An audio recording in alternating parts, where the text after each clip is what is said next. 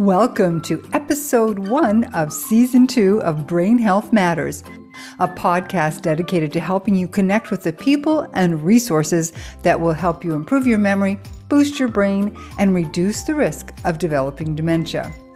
In season 1, we had a new episode every week, but for season 2, at least for the first few months, we're only going to be releasing a new episode every 2 weeks so that I can focus on treating the many clients who are seeking help and so that I can focus on writing my newest book, The Mindful Brain. So be sure to subscribe to Brain Health Matters on YouTube or your favorite podcast service to ensure that you get all of the latest episodes as they're released. Because in each episode, we share important information that could change your life or the life of a loved one. This week, the mental and brain health effects of alcohol and other addictions. Is it true that we lose thousands of brain cells every time we imbibe? You'll find out in just a moment. Brain Health Matters is brought to you by Don't Let the Memories Fade. Learn many enjoyable ways to enhance body, mind, and spirit with simple lifestyle changes that will help you improve your memory and your mind. You can create a healthier, more vibrant future with Don't Let the Memories Fade. Available in ebook and paperback on Amazon everywhere. Hello there, and welcome to Season 2 of Brain Health Matters. I'm your host, Kate Kunkel, and this week I'm joined by Stephanie Pratico. She's an independently licensed mental health and alcohol and drug abuse counselor. She's also a clinical supervisor and educator who's been in the field for 12 years. Stephanie works with patients with substance abuse, addictive and mood disorders, and focuses on depressive and anxiety disorders. Stephanie believes that we can find healing through self-love and compassion, physical self-care, and joy in movement and mindfulness practices. We are so on the same page. Stephanie also advocates that maintenance of physical health is crucial for emotional wellness and a strong self-esteem. Welcome, Stephanie. Thank you so much for joining us. Thank you, Kate, for having me. It does seem like our approaches and our philosophies are very similar, so I'm sure your listeners will enjoy hearing our conversation. I'm sure they will as well. Yes, because we're not just little bits of people, right? We're not pieces. We are holistic beings, and everything depends on everything else. Yeah, absolutely. And the fact that the title of your podcast, aptly named Brain Health Matters, but also seeing like the brain captain of the ship, but also our heart, our emotions, our spirit, our physical body. How does it all tie together? The brain is the control center, absolutely.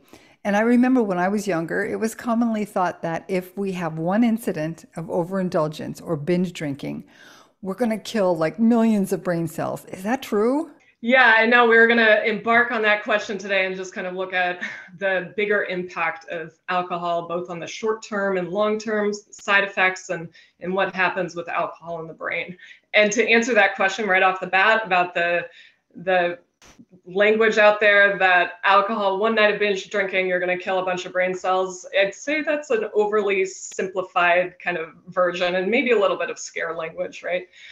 So binge drinking, let me answer the question first about the killing brain cells piece. So killing brain cells is kind of a, maybe not the right way to say it. So it does impact our neurons in the way that messages are communicated in the brain. So in the short term, like that is definitely something that's happening.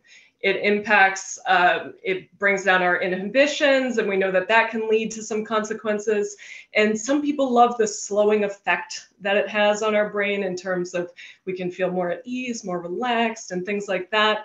But and part of that is on the neurotransmitter level. But in terms of killing brain cells, that's a little bit of a hard way to put it. Now, that said, like long-term consequences, yes, there's definitely been studies that have shown in the way that atrophy shows in the brain after long periods of chronic drinking or even moderate drinking. But the one-time overindulgence, that can be a hard way to say it. Now, that said, I'm not saying go out and do that. Well, I'm sure there are a lot of people who are listening to this who are very relieved that it doesn't mean that you've killed a gazillion brain cells. What other things, though, can it do within our brains while we're engaging in drinking alcohol? It doesn't mean like over imbibing, but rather just drinking. Right. Yeah. So short term, one of the things that we talk about most, like a short term brain impact and the way that it alters our chemistry is that impacts GABA functioning. And so GABA is one of our neurotransmitters, and it's related to regulating our nervous system. And so when we get into that slurred speech, lack of coordination, that's what's going on there.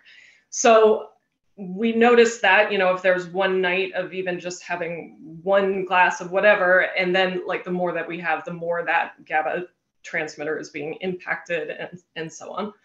I think one of the main things that I do want to say about those overindulgent nights and the binge drinking, since you asked, is those consequences that come from the lack of inhibition and the mood lability, and sometimes people can have like a manic response to drinking or engage in risky behavior. And so those consequences, that can come from the changes in the chemistry and our inhibitions, that's something that obviously can be very impactful. Sure. Yeah, I never really thought about that in terms of how just changing our inhibitions or like speaking out a little bit more than we might normally speak out or that sort of thing, and it can have long-term consequences. How about some of the long-term effects on the brain, though, the physical brain? Right. Yeah, so they've found, plenty of research has looked at the shrinkage in the brain of heavy users. And so shrinkage is another way to say atrophy. So it's parts of the brain that are not being utilized, so to speak. And so they've found, there was a study out of University of Oxford that found that people drinking 4 or more drinks a day, which we would say is heavy use, they're 6 times more likely for a risk of shrinkage in the brain that they can show on scans. So 6 times more likely 4 drinks or more. Now, we can say that that's heavy drinking. So 2 to 3 drinks is 3 times more likely. And then even just 1 drink a day, they have shown that there can be some risk for atrophy in the brain. I do know that it does increase the likelihood of, or it increases a risk factor for dementia. Yeah. Absolutely. Yep, absolutely. And that's what the atrophy points to there. And then also there's a type of dementia specific to alcohol use called Korsakoff syndrome, if you've heard of that. And that also has to do with nutrition deficiencies, there we go, that can come from alcohol use. But then there's also piece of cardiovascular issues that can come, the impact of poor sleep, chronic poor sleep from alcohol use. So, it does, when we're talking mind, body, spirit, it really can impact us in many different ways. Another thing is the mental health aspects of it, right? Not just even for addiction, but it can be if the brain is atrophying, that has to affect some portion of mental health as well. Oh, absolutely. And I can tell you anecdotally, and working with thousands of people at this point, the impact that alcohol use and the decision making that can go around that, and also the reward pathways in the brain, and how when we're caught in this compulsive cycle of, oh, this is something that feels good, I'm going to keep doing this over and over and over, and how that can feel.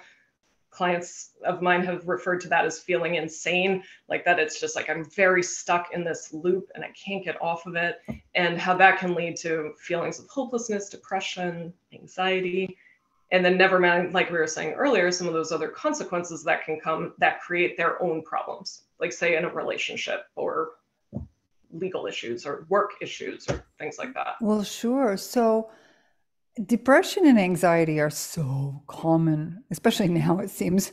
Um, is that a chicken before the egg kind of thing, though? Like, how does that work? Because if you're already depressed, maybe you want to use the alcohol, but then the alcohol can make you more depressed. Oh, big time. Yeah. And I think saying it as a chicken and the egg problem is spot on, because I've often had people ask me, well, what do you think came first, my depression or my drinking? And some can make that link, like I've been drinking to try to self-medicate and manage my depression and anxiety. And even on an example like social anxiety, someone going to a bar and drinking so that they can feel more comfortable, and then how that cycle can be problematic, right? So it's hard to point to the origin. Like there is a piece about genetic predisposition, but that's not a hard and fast thing for everyone. Like some come from families with a long history of alcohol use, and then they don't have any addiction issues, and vice versa, right?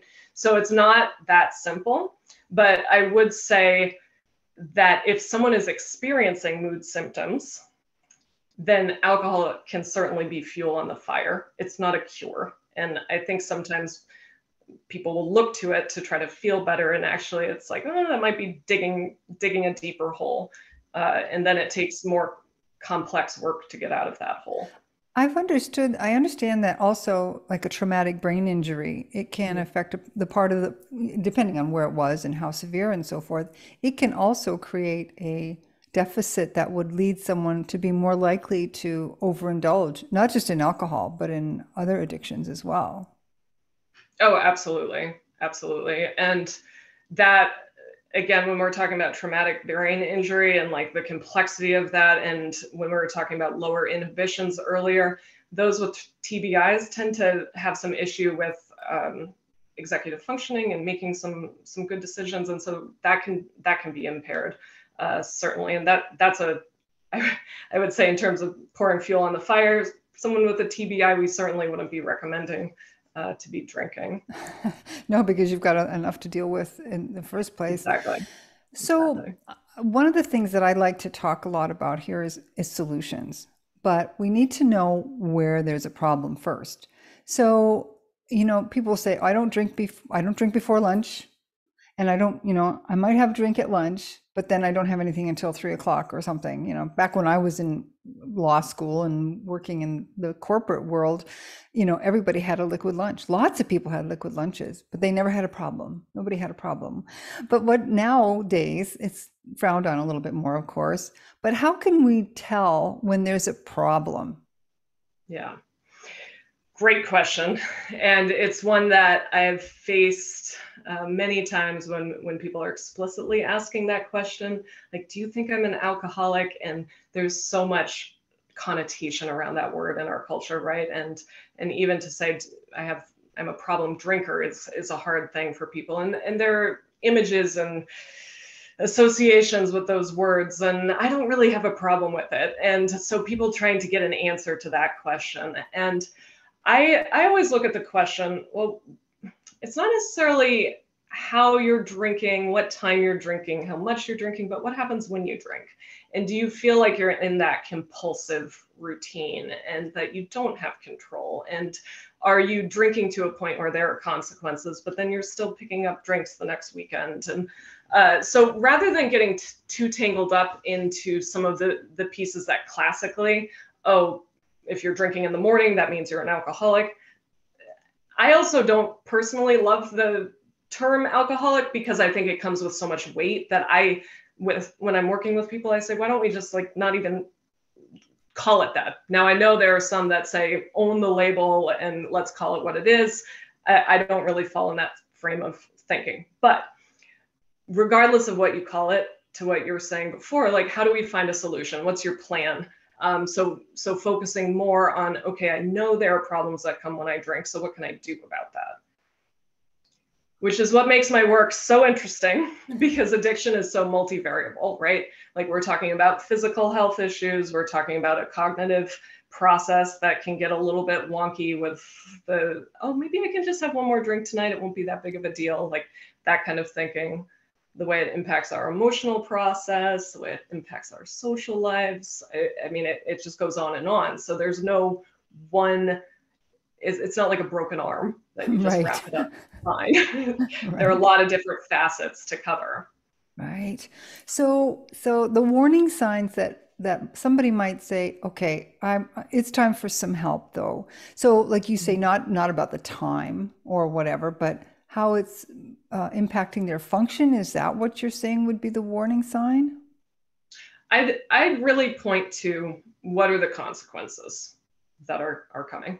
And one of the things that can be very challenging is for the folk that are in the functioning alcoholic territory. Because if there aren't any, what we call in the addiction world, rock bottoms, if you have something like a DUI or you lose a job or something very overt that we can say, okay, that's a consequence of my alcohol use and I need to do something about it. Right. But for those that are having 3 to 4 drinks every night and maybe have some marital discord, but they don't have anything that's so disruptive that is shedding light on this is a problem and I need help fast, that can be a really hard thing to face. And often people don't want to face that. Yeah. And for the family members, it's also difficult because how do you broach it when Yeah. when there aren't obvious physical signs? Like in my case, I'm a brain health coach, and I know that alcohol use destroys the brain over time. It does. It just makes a big impact physically, and then of course it ends up having a cognitive effect. But how do I tell someone that I care about that isn't drunk, that never shows lack of judgment really or anything, but just drinks a lot?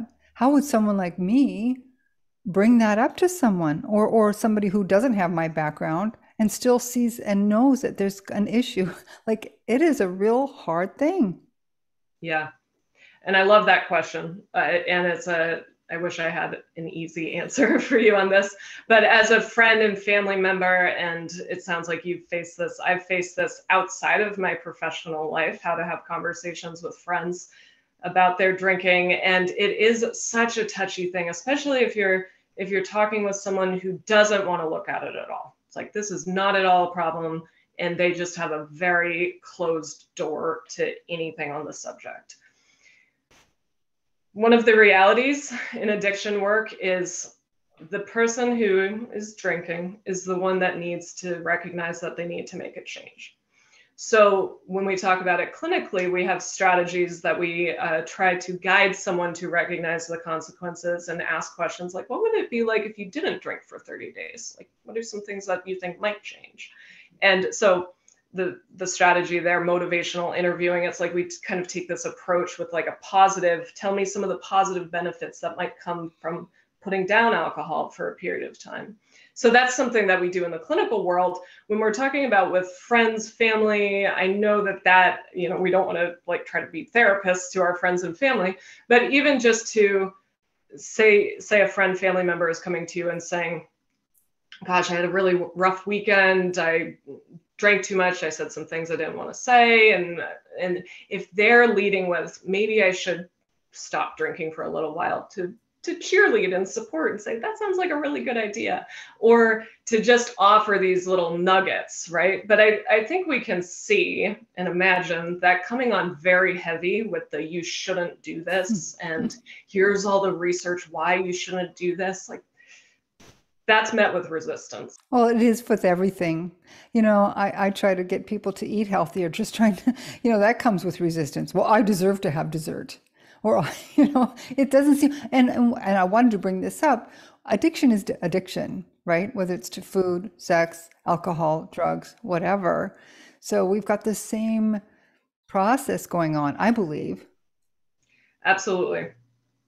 And the thing you mentioned, food, sex, exercise, some of these what we call behavioral addictions, when they can be problematic, but same reward pathways in the brain that I briefly mentioned earlier. So those, and we could have like 10 more shows on that, those can be pretty tricky to navigate because we have to eat, we have to move, we have to do some of these things that are pleasurable and meant to be pleasurable, where the total abstinence, if the goal is to put down alcohol altogether, which I know is not everyone's goal, but if that's on the table, like, that can be more of a black and white issue to deal with, so to speak. Yeah. So, but when we're talking about some of those other problem addictions, they can bring consequences too, right? I mean, we could list all of those out. So same thing, like, how do we talk about the consequences, and then also have conversation about, well, what would it be like if those consequences got better, and how would we get there? Yeah. I also want to say there's a lot to be said by living by example, leading by example. And, it's hard to have any merit in the conversation if one is overindulging very often and then trying to say, oh, well, maybe you shouldn't drink too much, right? Yeah. So practicing our own wellness, physical self-care, moderation with all of the above, and living well I think goes a long way. And in fact, what I've found is people in my personal life will ask questions about some of my habits and exercise and nutrition and things like that, just because they see what I'm doing and gravitate towards that, right? That's interesting because I went vegan a few years ago, and I lost like 40 pounds very quickly. And I have more energy now at 64 than I did at 34. Honestly, people say to me, "How do you keep going?" And I'm like, everything works well now. I guess maybe that's why. So I can see how, and they do ask questions. Now, a lot of people won't go that far, as far as the vegan lifestyle is concerned, but they are then more interested in other things, like the exercise, like you said, by example. So that's a really good point, I think, for anybody who does have a family member. You do have to set kind of an example, and that's for any kind of addiction. I truly believe that, whether it's food or exercise or anything else. Gambling. Oh, sure. And when we think about the potential consequences for a gambling addiction, right. we can put numbers to that. That can be very scary. Ideally, if we see someone suffering around us, ideally they'd be coming to us and saying, "Hey, I need to make some changes. Can you help? What can we do?" And they're opening the door. But if you see someone suffering and they're not at that place yet, to create a welcoming kind of energy for conversation, right? Which I know is not a super concrete answer.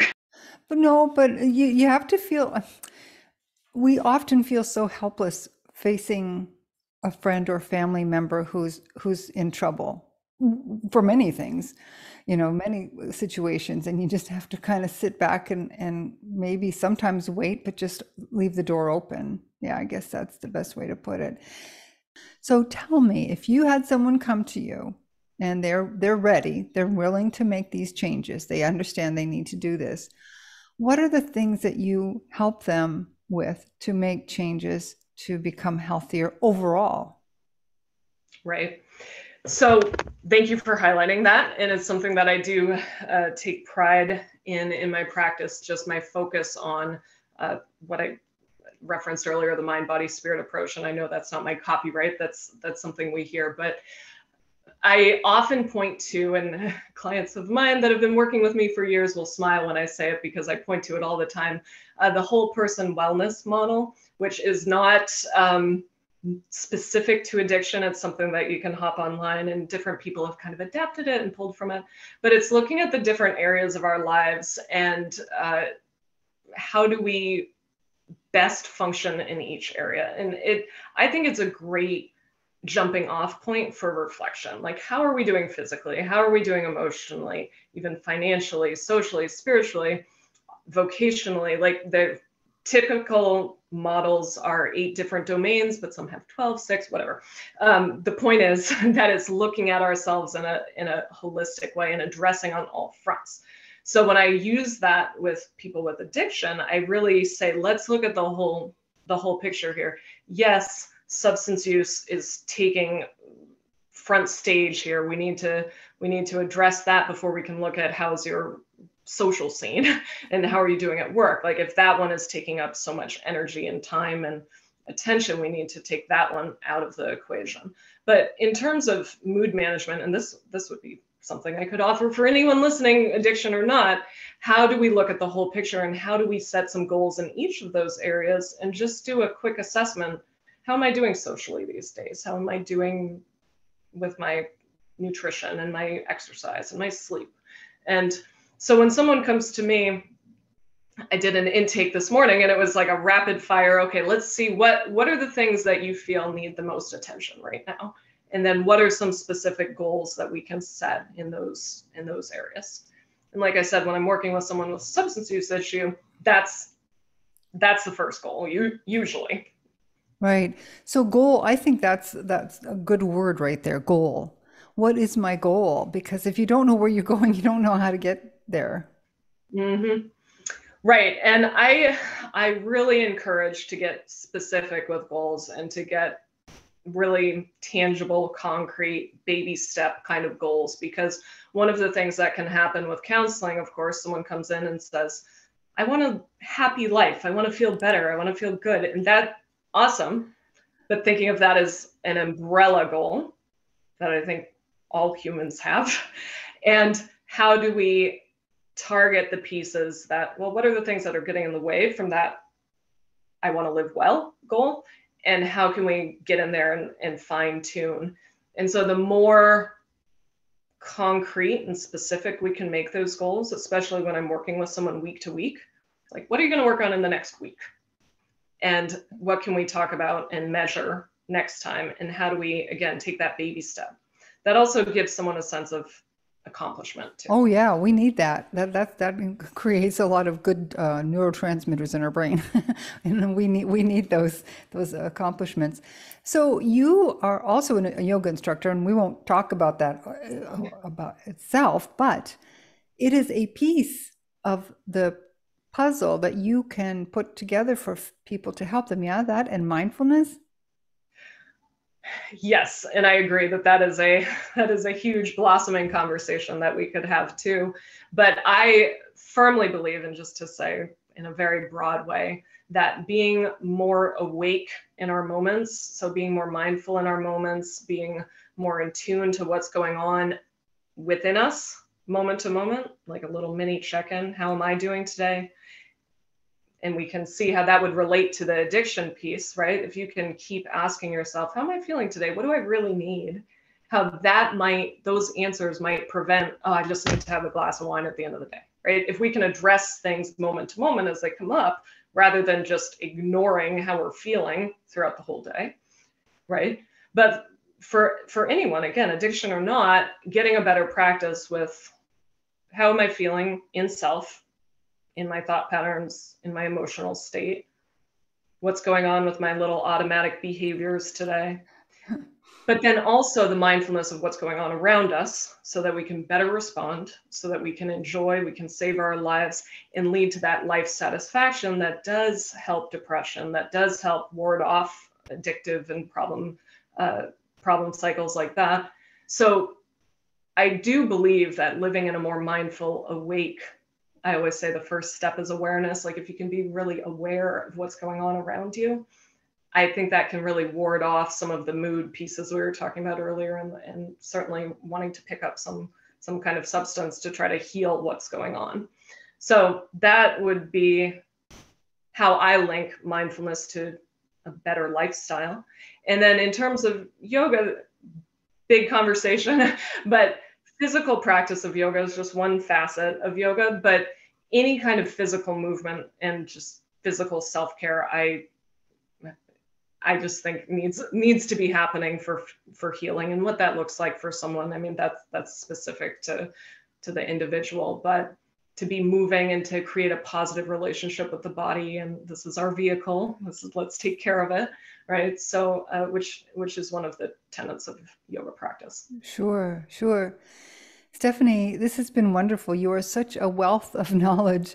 Thank you. If you had somebody come to you and they were just not sure what to say or think or do about an addiction, what is one message that you think would be important for them to know?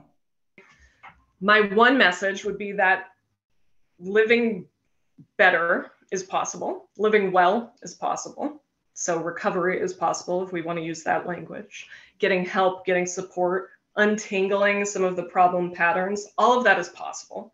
Because one of the things that can evolve is this feeling of I'm never going to get better. This is as good as it's going to get, and a real sense of hopelessness with that. And again, I used the word insane earlier, like that can start to feel like a very insane process. And so my first piece would be hope. I love that. So hope for someone that's suffering, again, depression, anxiety, a mood disorder, addiction, hope that it can get better, I genuinely believe is true for everyone. And that would be, I guess that would be the first thing I would offer for friends and family too. With friends and family, it's a little bit of a different camp because we have to kind of watch and hope and evolve for the other person, offer support in that way. But really starting with that piece of hope and latching onto, even if it's like the tiniest bit, latching onto that and trying to like build that flame or feed that flame. I think it's so important about so many things. You know, I was told, well, there was an article, and then I had a discussion with a coach that does the same work I do. And the subject of the article was basically that how dare you offer hope to dementia patients, because it's false hope. There's nothing that can be done. And like, I'm like, are you kidding me? Are you just going to take that away from people? Yeah. Because there is hope. There are many things that we can do. The same things you just talked about, Stephanie, for addictions are the things that we ask people to look at when they're trying to improve their brain health, their cognition, their memory. It's the same process.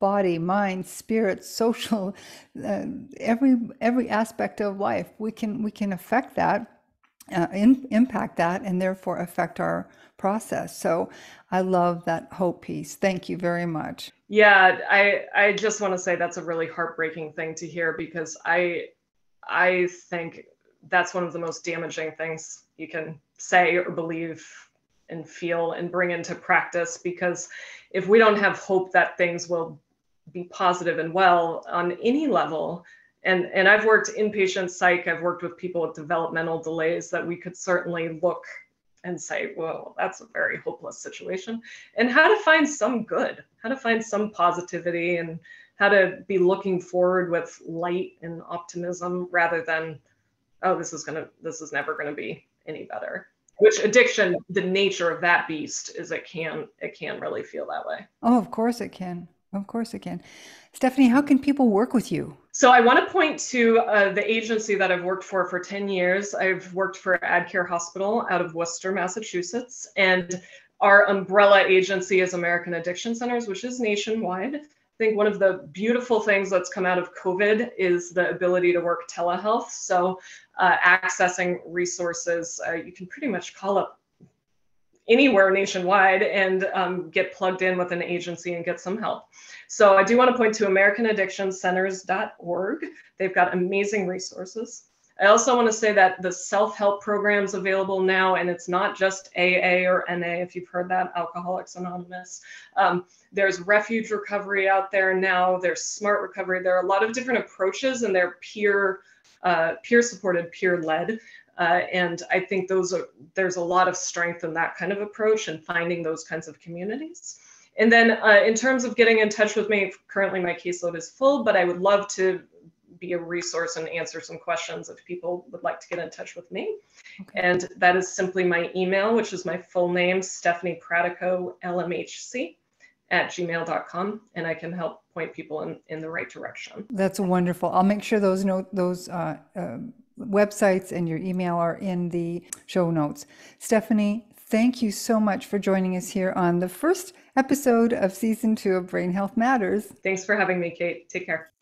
Be sure to subscribe to Brain Health Matters on YouTube or your favorite podcast service to ensure that you get all of the latest episodes as they're released, because every time we share important information that could change your life or the life of a loved one.